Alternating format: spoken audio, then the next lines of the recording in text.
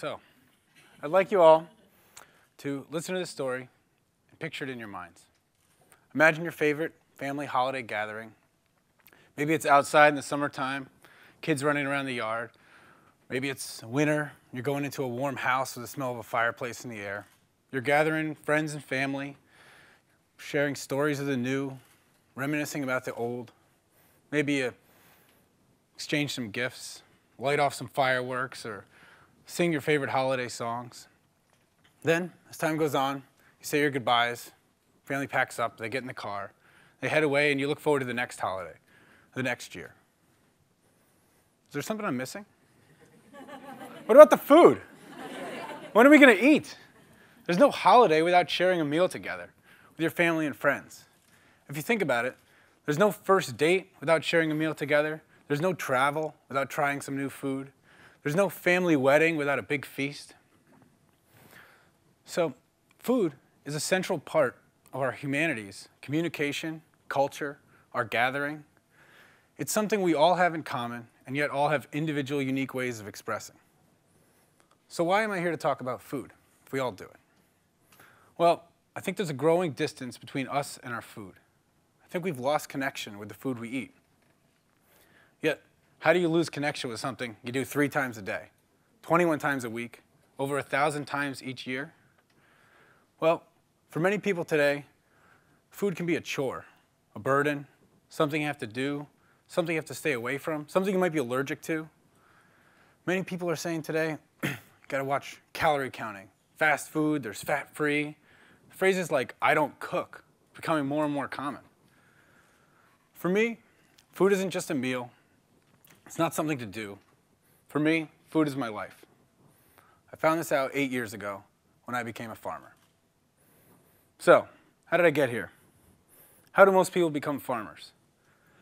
Majority are born into it. Generations of history, they grow up on the farm, start at a young age, they inherit the family farm and continue it on. For others, around the world, farming is the only profession available. They do it out of necessity. It's the only way to survive.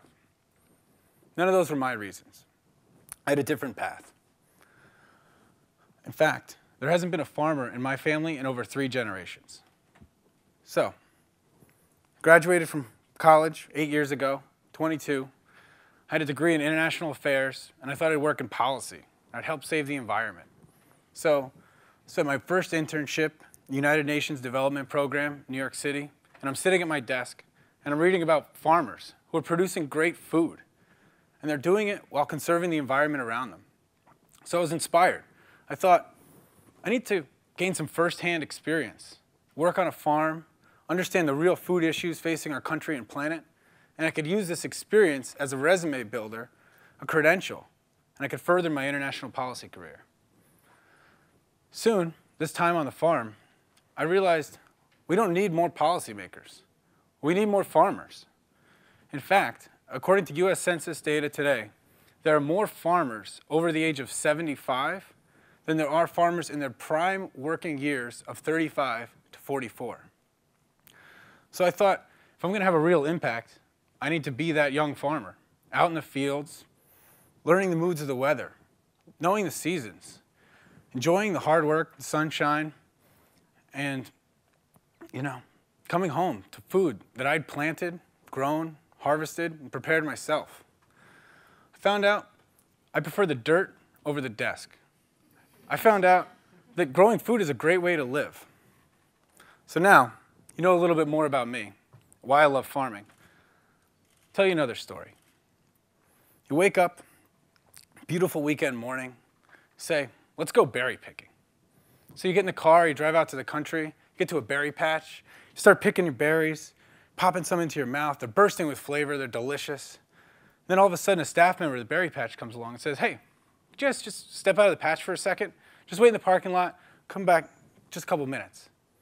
You say, okay. Walk out to the parking lot, he's looking back at the patch. Out comes a large tractor, huge mounted boom sprayer, and just coats the whole field. And then pulls off in the distance. As the cloud clears, staff member comes back out, says, hey, come back into the patch, continue picking. Remember, give the berries a little rinse when you get home. Now, How many of you go back in the patch and start picking again? Some would, some wouldn't. But the simple act of going berry picking doesn't seem so simple anymore. Start thinking, what did they just spray? Is it safe? Should I have been eating all those berries before? Now, in reality, no pick your own berry patch sprays it right in front of their customers and tells them to go back in. But this is the unseen reality for all the farmhands who pick the berries that we buy and eat on our grocery store shelves. So what's the difference? Why would you buy that strawberry in the grocery store but not walk back into the patch? The answer is distance. With the right amount of distance, any form of food production seems fine. It's out of sight, out of mind. Not just a physical distance, but growing food has become a distant part of our past. It's drifting out of everyday life. As food drifts out of everyday life, we've grown a detachment from our food. At the same time, we developed an industrial food system. Post-World War II, we took the bomb-making factories, able to fix nitrogen. We turned them into chemical fertilizer plants. We started mass production and distribution of chemical herbicides and pesticides. Companies started waging war on anything unwanted around our food crops, aka killing all the bugs, weeds, insects, anything around our food. Then, at the same time, we started taking our livestock, once raised on green pastures and spacious barns, started putting them into concentrated feeding operations, start to resemble wartime prison camps. Our once domesticated livestock became incarcerated. This high cost, high input model took off.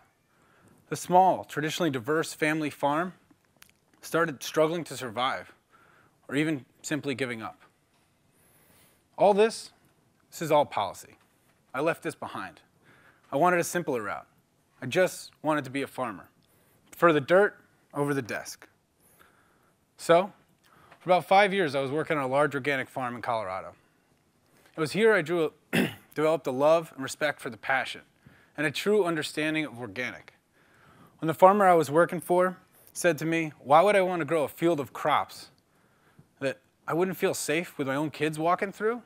It really became clear. After a couple years on this farm, I started to think, I wanted to start my own farm, my home state of New Jersey. I wanted to bring people in my community closer to agriculture, closer to the plants and animals that they eat, the season they are in, and what it has to offer. So, at about the same time, the perfect opportunity arose at Duke Farms in Hillsborough, New Jersey. It's only 15 miles from where I grew up, and it seemed too good to be true.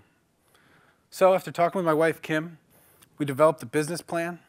We went for the opportunity, we gave it to Duke Farms, and after a short interview process, they accepted us onto their land. And that was 3 years ago. Fast forward to present day, we have a small farm, growing vegetables, raising livestock on pasture.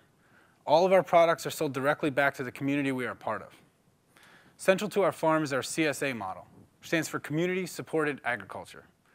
With this model, members of the community invest in the farm at the beginning of each season and pick up a weekly or monthly share of the vegetables and meats produced on that farm. Central to this idea is bringing the consumer closer to the food that they eat, developing a direct relationship with the farm that produces their food and the people that are growing it, getting to know them personally. Now, all this talk and action for me can be driven by the love of a good meal. How about for you? How can you fall in love with your food? Well, you need to quit your jobs, start farming in your backyard, putting some pigs on your patio. I'm not here to stop you, but there are probably better places to start. Any true love in life is cultivated to some extent. So try getting to know your food a little bit more intimately. Go on a date with your plate. Learn about where it came from, what made it grow, how it was raised. Learn just how the two of you ended up together. You want to look for the good, not only on the outside, but on the inside as well. And before you know it, you'll be learning more about your food. You'll make better choices. You'll start to enjoy each bite a little bit more. And then, right away, you'll probably start looking out for farmers markets, trying to find the best produce, the freshest, right in season. you find in CSA farms, farmers markets. Maybe starting to dig up your backyard a little bit. Plant a garden. Maybe debate getting some egg-laying chickens. Because maybe, in the case of food production, distance does not make the heart grow fonder. We can cultivate and enrich our food culture. We can enrich our lives and enrich the environment we are a part of. We can embrace the act of growing and producing food, and as a result, we can raise more farmers. So by the time I'm a 75-year-old farmer, there'll be 30 and 40-year-olds ready to take my place. So, get closer to the food you eat, and you just might fall in love. Thank you.